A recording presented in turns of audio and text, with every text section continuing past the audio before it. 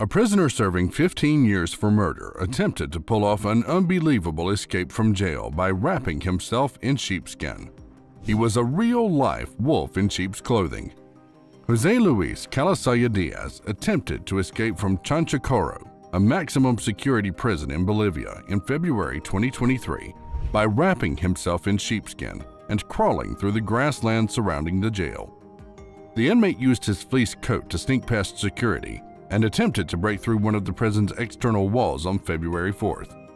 Despite his sneaky attempts, security noticed Diaz, who is serving 15 years for murder, was not in his cell. Photos of his bizarre attempted escape show the prisoner crawling around on all fours in a field while wearing the fuzzy coat before he was taken back into custody. Diaz thought the cold weather would provide some cover during his escape, prison officials said. Authorities have ordered legal and disciplinary actions against Diaz since his attempted escape. This is the extraordinary moment a prisoner stripped off to squeeze through the food hatch of his cell in a bid to escape jail. Footage shows the slender inmate forcing himself through the tiny hole stark naked. The incident, which was caught on CCTV, is believed to have taken place in the town of Izerbash in the Republic of Dagestan. Rustam Shakrutinov, 25, has been identified as the escapee and dubbed Snake Man by local media in southwest Russia. The video begins with the lag already, with most of his torso sticking out through the small hatch. He can then be seen uncomfortably negotiating his behind and private regions through the hole before tumbling onto the floor, giving quite an eyeful to the security camera, then slips on his shoes and casually strolls down the corridor while pulling on his top. It is currently unknown if Russian cops have been able to reapprehend the flexible felon.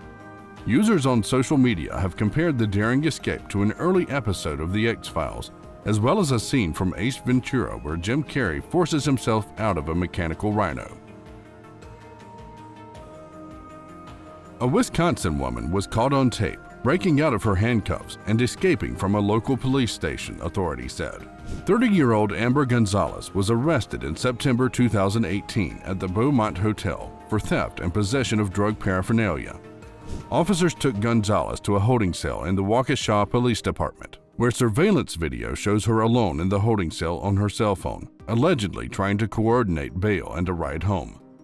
Video footage captures the 97-pound woman wriggling and pulling her hand through the cuffs in less than a minute, despite police saying that they placed the handcuffs on the tightest setting. The defendant stated in the complaint from the clerk of Circuit Court Waukesha County that she became anxious about going to jail and not seeing her children. Once she freed herself, Gonzalez proceeded to escape the holding cell and walk out of the building from an emergency exit. She further explained in the complaint that she took the keys from a door handle and used them to open the door and get outside. She then went to a gas station and met up with a truck driver, since identified as James W. Humbert, according to the complaint.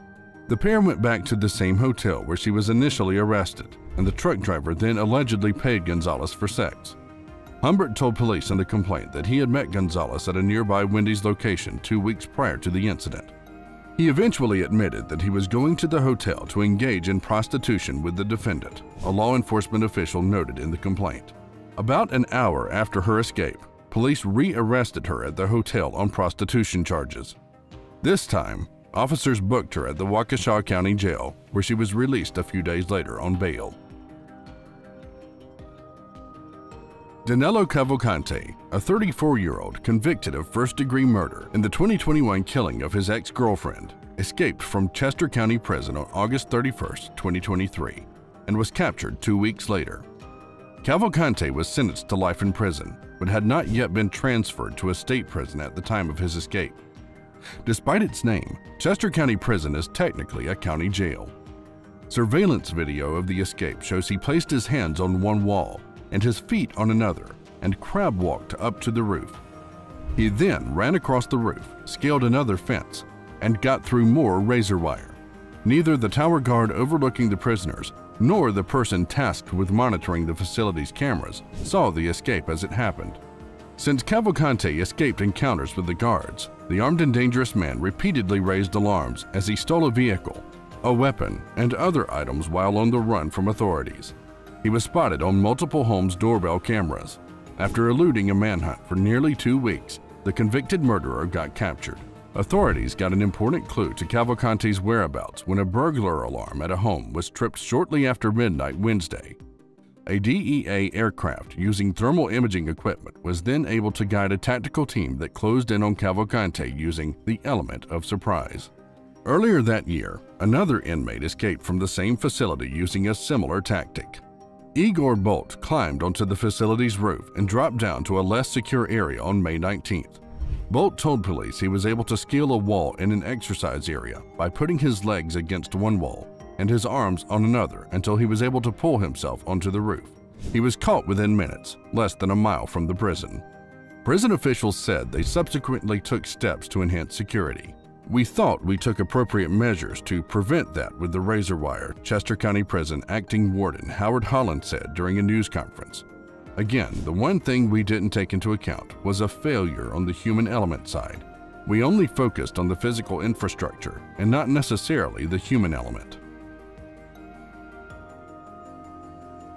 In Garland County, a 34-year-old man named Derek Estelle looks to be on the phone, perhaps talking to a loved one. In reality, he's biding his time to make the escape. This wasn't a solo job either. He had conspired with other prisoners to distract the officers. Once the officers were on the other side of the room, he jumped across a counter and through a window. You can then see footage of him squeezing out, followed by an officer squeezing out after him. Other footage captures him outside making a run for it. A car awaited him, his ticket to freedom. They drove away with officers trying to stop the car from pulling away, but the fact that the cops knew what the car looked like was a massive blow. Police later found the vehicle abandoned. Estelle was caught 3 weeks later in an abandoned home with his girlfriend, who is believed to be the driver of the vehicle he jumped into. At the prison, Estelle's mother and stepfather were also charged with assisting the escape. Mothers will do anything for their kids. A security camera captured footage of a jail inmate's apparent escape attempt from a holding room that ended with her falling through a ceiling and landing head first in a trash can. Jail security video shows Boomershine climbing up a holding room wall January 21st as other inmates watch, and then moving out of sight. A few seconds later, parts of ceiling tiles fall to the floor. Boomershine's legs then appear and guards pull her down. She ends up head first in a trash can that then tips over. Boomershine was in jail on charges of kidnapping and robbing an 85-year-old Dayton area man last month, records show. She and a co-defendant broke into the man's home after meeting him at a casino, according to prosecutor Matt Heck. The pair took the man's gun, forced him to provide the code to his bank card, withdrew money from his account, placed him in the trunk of his car, and then abandoned the vehicle near a trash facility, the prosecutor's office said. The man escaped and was later found inside the trash facility.